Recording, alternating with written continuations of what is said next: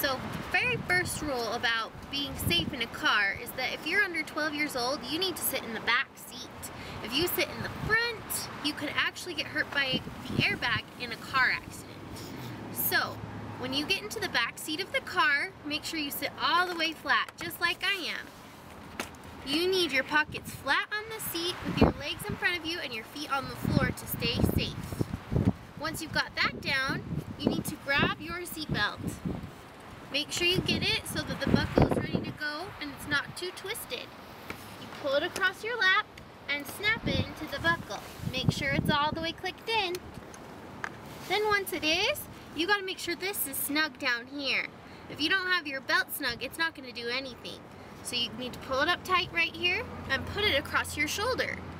Now some kids like to grab this and they like to play with it and do all sorts of things, put it under their arm, but that's not safe. You need to keep it right up here tight and snug because if you're in an accident, it will hold you safe in your seat.